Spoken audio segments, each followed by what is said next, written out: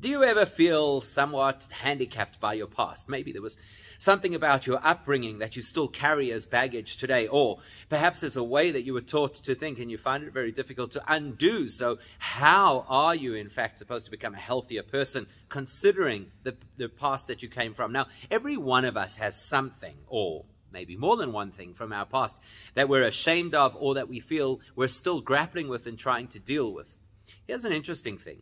If you have a look at the matriarchs and patriarchs that built the Jewish nation, many of them had a very rough past. Abraham, who was the father of monotheism, came from a family that fought tooth and nail for idolatry. Yitzchak married a girl called Rivka, who came from a family of cheats and unsavory personalities. And the Torah tells us, warts and all, because it wants us to know you are not defined by your past.